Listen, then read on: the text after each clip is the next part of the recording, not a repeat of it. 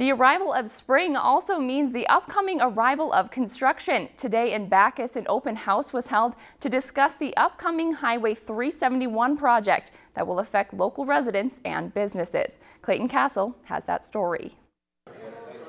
If you live or own a business in the Hackensack or Backus communities, expect delays and changes in your route to home or work as a $4.2 million full-depth reclamation project will shut the highway between Backus and Hackensack down to one lane in August.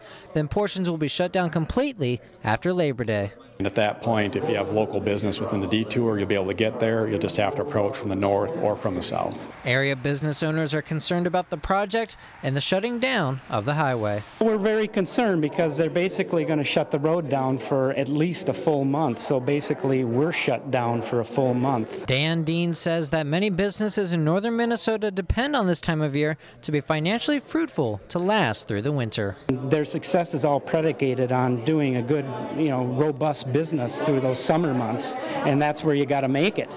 And now with this project, they're looking at stripping a good portion of that away. Dean was hoping that MnDOT would find alternatives to the detour, but was told that that would not happen.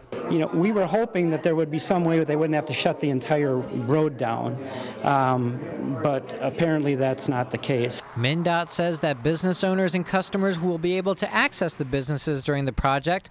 It may just take a little longer than normal. Well, actually, for all the time, you will be able to get where you're going. Local businesses will always be accessible. That route to whichever business you're going to may change. Just depends on where you're at in the project. Reporting in Backus, Clayton Castle, Lakeland News. The official detour of the project begins at Washburn Avenue in Backus and follows State Highways 87, 64, and 40, which will lead back to Hackensack. The detour adds 23 miles or about 30 minutes of travel to and from Backus and Hackensack. If you enjoyed this segment of Lakeland News, please consider making a tax-deductible contribution to Lakeland PBS.